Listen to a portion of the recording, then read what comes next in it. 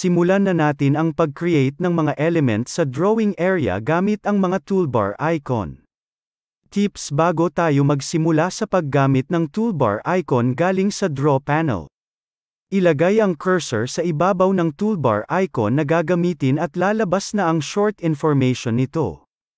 Or ilagay ang cursor sa ibabaw ng toolbar na tatagal ng couple of seconds at ibibigay nito ang full information with picture. I-click ang toolbar na ito. I-click ang mouse sa window. Drag mouse pa kanan then click. Drag mouse pababa then click. Drag mouse pa kaliwa then click. Drag mouse pataas then click. Drag mouse pa kanan then click. Press enter or spacebar to exit line command. I-click ang toolbar na ito. I-click ang mouse sa window. Drag mouse pa kanan then click. Drag mouse pababa then click. Drag mouse pa kaliwa then click. Drag mouse pataas then click. Drag mouse pa kanan then click. Press enter or spacebar to exit polyline command. I-click ang toolbar na ito. I-click ang mouse sa window. Drag mouse pa kanan then click. Then automatic na ang exit ng circle command. I-click ang toolbar na ito. I-click ang mouse sa window. Drag mouse papunta sa second point then third point. Then automatic na ang exit ng arc command. I-click ang toolbar na ito. I-click ang mouse sa window. Drag mouse pa kanan sa gawing ibaba then click. Then automatic na ang exit ng rectangle command. Tips bago tayo magsimula sa paggamit ng toolbar icon galing sa Modify panel. Manual selection. Ito ay ang pag-click sa object one by one. Window selection from left of the window. Press left click and drag left to right.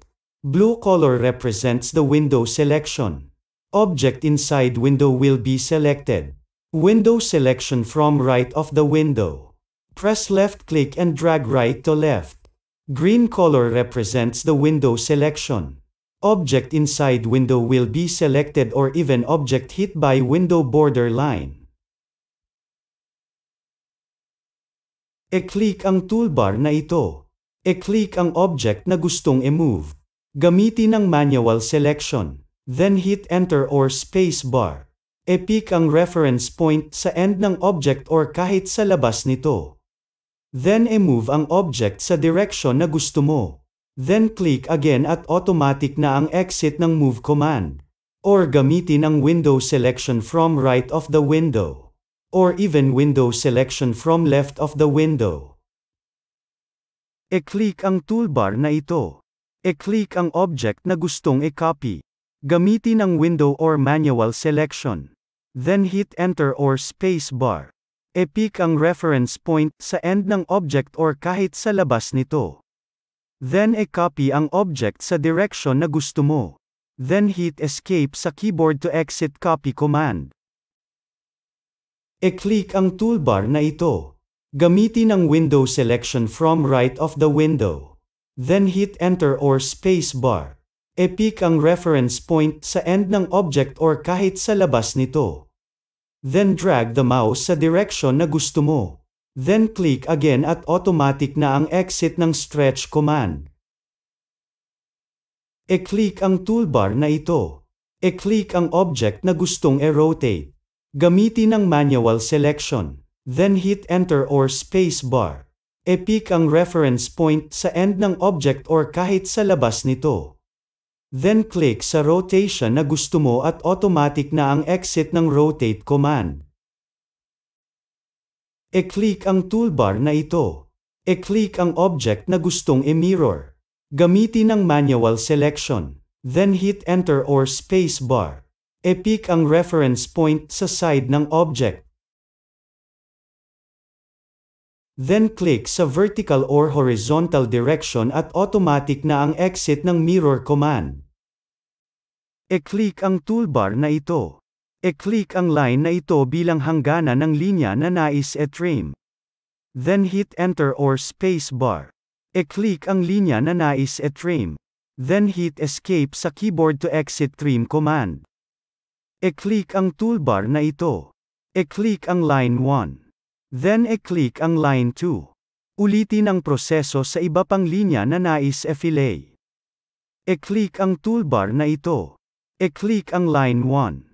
Then i-click ang line 2. I-click ang toolbar na ito. I-click ang line 1. Then i-click ang line 2. Then hit escape sa keyboard to exit fillet command. I-click ang toolbar na ito. I-click ang linya na nais i-erase. Press enter or spacebar para ma-erase ang linya. Ulitin ang proseso sa iba pang linya na nais i-erase. I-click ang toolbar na ito. Mag-input ng distance, halimbawa ay 1. I-click ang linya na nais i-offset. Then hit escape sa keyboard to exit offset command. Or i-pick sa starting point, at i-pick ulit sa distance na nais mo. Then i-click ang linya na nais i-offset. Then hit escape sa keyboard to exit offset command. Simulan na natin ang pag-create ng simpleng drawing. Unang step ay mag-set up muna tayo ng drawing units.